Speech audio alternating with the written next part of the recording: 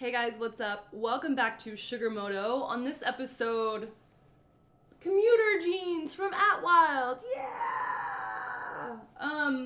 I love these jeans. They're really, I don't know if you can see, they're really deep, inky navy black.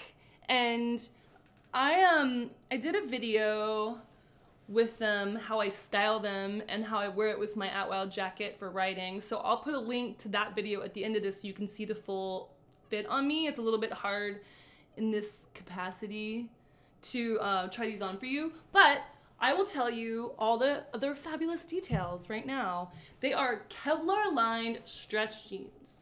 Now, I love these because you have a higher rise in the back.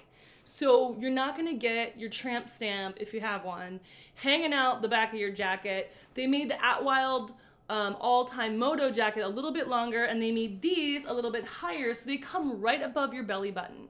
Now, sorry, not above it, right below your belly button, and it goes up a good portion, way higher than most Kevlar pants that are available on the marketplace, in the back. So you're not gonna have that skin exposed between your jacket and your jeans, which has been a big problem when I'm looking at denim and jackets for riding. So Atwyld solved that problem with these commuter jeans. Now, you can see that there is, can you see it?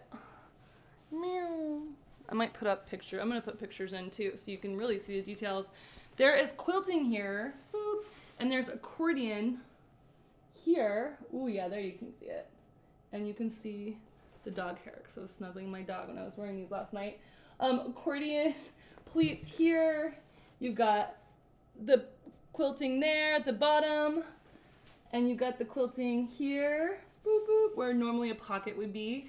The quilting and the accordion is all the awesome stretch Kevlar on the inside. So these are super comfortable. I wore them to dinner last night.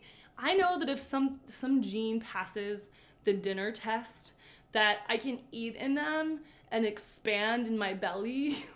Sorry, but women know what I'm talking about, and still be comfortable in these suckers, then I'm gonna be able to ride in them for 6 to 8 hours a day. So this is the jam when it comes to a nice riding jean. Now, the other thing I like about it is the Kevlar does keep me warm. So I also, somehow it keeps me cool. I don't know how that works, but I wore these I'm wearing them actually in New York when it's freezing cold in the winter because they're just really good, heavy, warm jeans.